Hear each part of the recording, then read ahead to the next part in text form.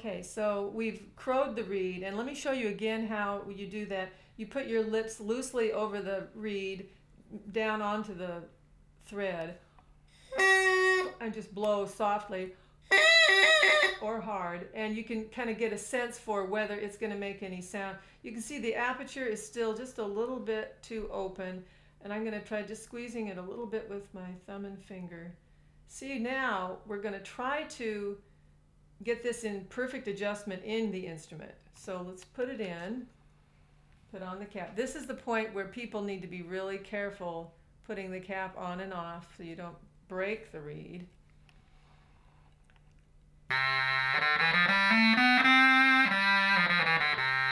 Now it plays pretty good. It sounds a little bit loud, and it's a little bit hard to blow. And I can see by my box I'm about 20 cents sharp. The reed is also a little bit wet. So in this process we're going to go through today, I'm going to show you how, if the reed is too sharp or flat, what you would do, or if it's too loud or soft, what you do, and those things all interconnect with each other. So I think the reed is a little bit loud and it's a little bit sharp. So what I'm going to try to do is shave on it a little bit more. You can see also that it's a little bit uneven. The tip is a little bit uneven. And we're going to just even that out a little bit. It's one of the most important parts of reed making, is to make both sides of the reed from left to right and from down to up an even scrape. And then the same thing on the other side when you turn it over. And it's a good idea to get it wet. It doesn't have to soak. Eventually this reed is going to be what we call a dry reed, which means once you get it working in your Krummhorn, you won't have to take it out and soak it every time, and it should just work every time you pick it up without any adjustments. That can take a few days to happen, because as you make the reed and it's forming its new shape, it kind of has, I think we talked about this before, a little bit of a memory of where it's been, and we have to teach it where we want it to go as far as its shape and holding together and that kind of thing. So over the course of a few days, you may find you get it perfectly adjusted one day, come back to it the next day, and it's not quite right. What often happens is that the reed plays a little bit harder. We call that stiffening up. The cane seems to just get a little harder, even though you've taken all this cane off of it. We don't really know why that happens, but so this is a couple of day project. Once you get the thing playing right, and you're really at the mercy of the particular piece of cane. It's kind of like wood.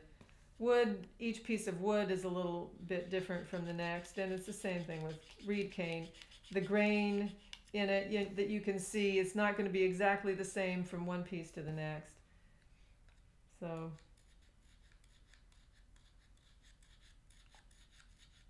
the softer the reed, the more you can manipulate the aperture and get it to do what you want it to do.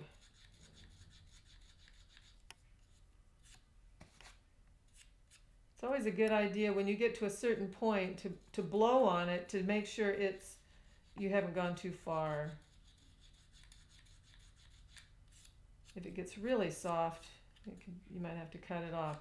So there are things to do. If the reed is flat, if the pitch of your instrument is flat when you put it in the instrument, you can squeeze the aperture closed with your thumb, and actually you can do it pretty easily without the pliers. Kind of squeeze it, get it to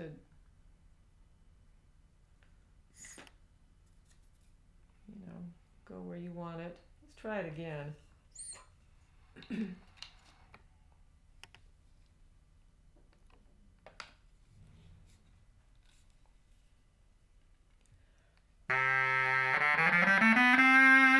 Now that plays pretty good. It's not as loud and it's not as hard to blow. Let's see what the pitch turned out to be.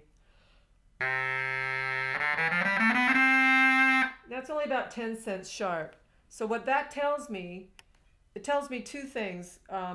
The reed is a little bit wet. As the reed dries, it's going to be a little bit sharper yet.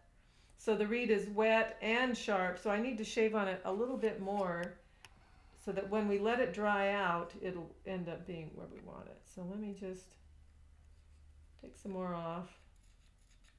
The aperture is about right. Kind of got lucky with this one. You'll probably spend most of your time evening out the reed and just trying to make it the same from left to right and up to down. Keeping in mind that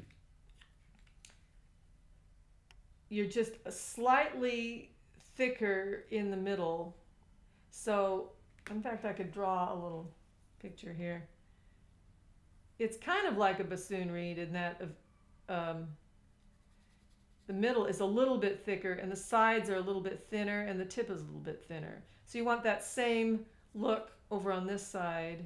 And you can even draw that on there and just leave this part till last so that you can kind of see when you put the plaque back in and you look at the sides of the blades, how thick they are on each side, and you want them to be the same thickness from side to side. Let me think here. A little more off of here.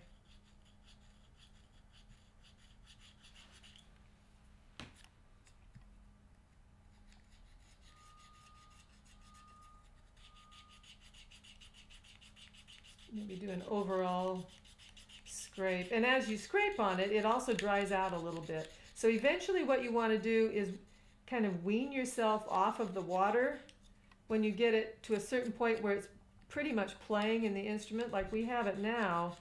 I'm going to just do an overall scrape. It's drying out as we go. And let's see if I got the tip any closer. I don't know if you can see that tip. This side over here is just a little bit. So let me see if I can. It's also a very good idea to not do all of this at once. You can make the whole reed in a day, but you probably want to do the finishing of it over the course of a few days so that you let it rest. It's good to kind of let it rest. And so if you test it out several days in a row, that's kind of a good idea. Pick it up every day and play it in the morning and say, well, I think it could be a little easier, or it's too hard to blow, or it's too closed. Sometimes they close up, the aperture closes up, sometimes the aperture opens up. That looks a lot better. More even. Let's see what that does in the instrument. Sometimes they look really good and they surprise you and they don't sound really good.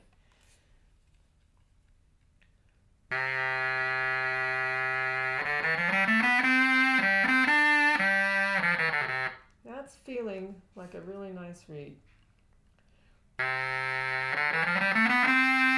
And it's right on pitch.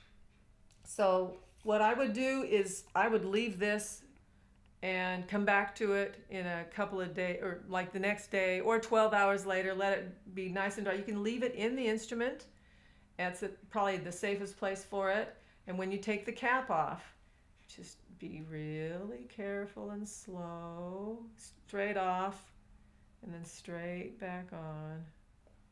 So you can leave it in its cap, put it away, and come back to it the next day. Okay, so the reed is done, and I hope you've enjoyed this series of videos.